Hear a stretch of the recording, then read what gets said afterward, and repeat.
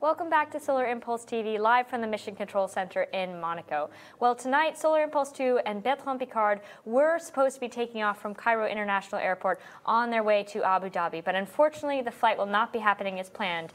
And here to tell me a little bit more about what happened is our Mission Director, Raymond Claire. And yes, good evening, Raymond. Yeah, good evening. And so tell me, what are the reasons why tonight's flight is not going to be happening? So the main reason for this postponing is that Bertrand is not very healthy tonight.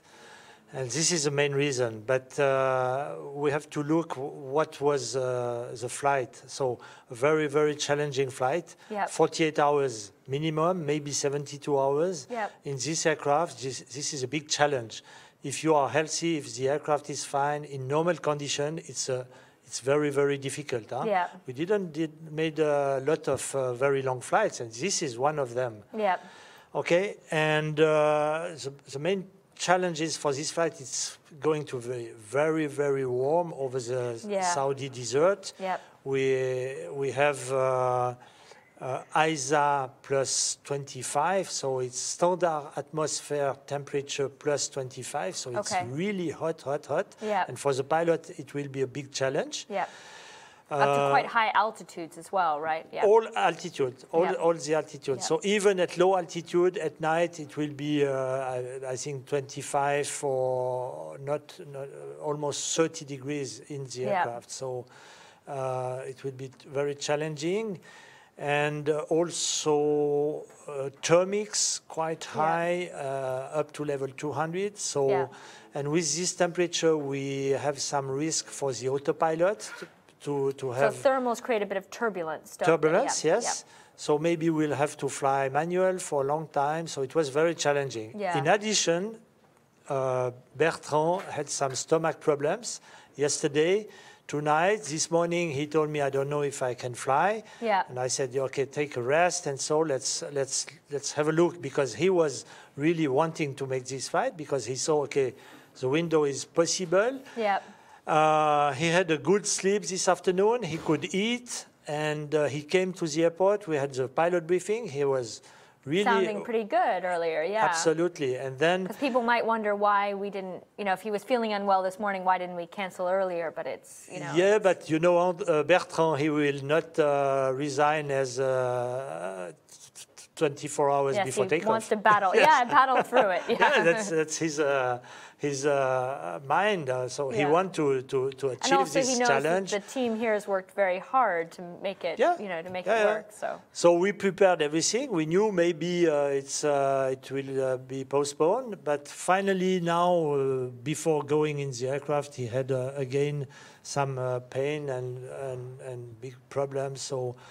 The wise decision was to postpone this flight. Yeah, well, and of course it's a very special flight. It is supposed to be the final flight on the round world mission. So he should be. We want everybody on the team feeling well and excited about it. So we definitely don't want the pilot feeling. But safety first. I think here it's not possible to be in this aircraft and to want to go to the toilet every 10 minutes. That's not an option. There's no toilet in the back of the aircraft. And then what about the planning? As we were just saying, there's lots of planning that's happened over the last couple of days. Is that all going to waste, or will we be able to? No, I think everything we prepared will help for the next occasion. Yeah.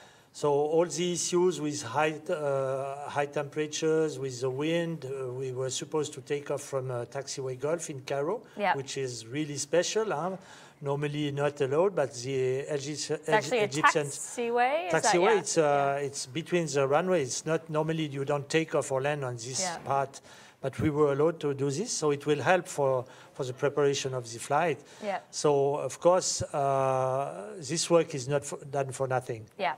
And maybe you can tell us a little bit at this point, do we have any sense of what is going to happen for the final flight? Do we have a sense of the weather? I can tell you that we will not fly in 24 hours. So the takeoff was planned in 1 hour from now. Yeah. So we will not fly in 25 hours. Okay. For sure, because the weather over Saudi Arabian Peninsula is not good I think even for the next 2 days. The meteorologist said 2 days no flight. Okay. I say 1 day no flight for the time being. Tomorrow morning we'll study and we'll give a new update. So definitely no flight before tomorrow. Well, tomorrow So midnight. no flight before the night from Monday to Tuesday. To Monday to Tuesday. Okay, Yes. so excellent. So that's what, just so everyone knows for keeping when they should next tune in. Yeah. Excellent. Well, that is good information, and that's going to be one that we're going to be, again, getting very excited and ready for, and hopefully by then Bertrand will be rested, feeling 100%, and the whole team will be feeling 100% excited.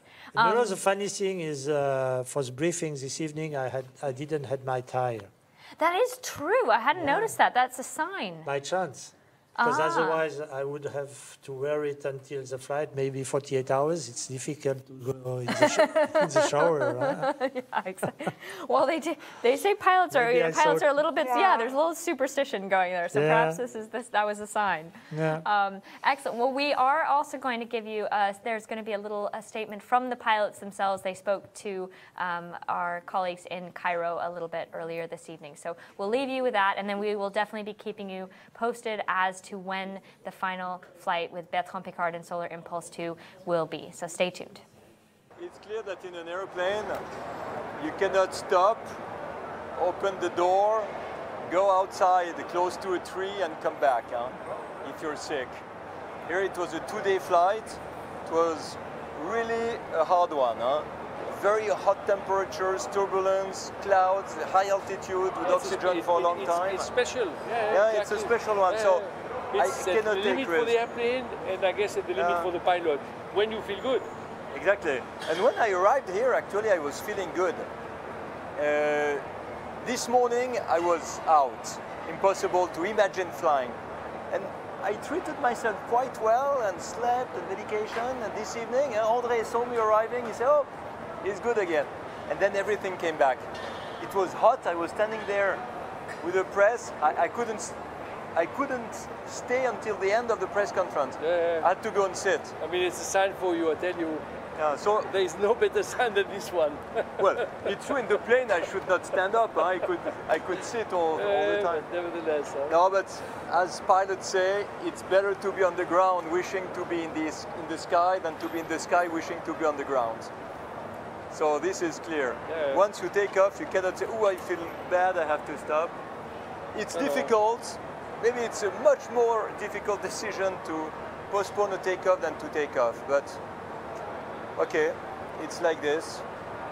But it feels you strong. It makes you feel strong when you take the decision. Yes, yeah, absolutely. It makes you feel that you are on top of the situation, that you can, despite the pressure, despite the wish to proceed, because you project yourself already in the goal. So despite this, that you can say, "Okay, no, I don't go." I think it's really. No, when I was very happy. But when I was resting this afternoon, I was entirely in the flight. I was really flying, looking at the things, imagining the situation, the strategy. So really, it's difficult now. It's difficult now to go back and switch on postpone. Yeah, exactly. Exactly. Now I don't feel well, and no.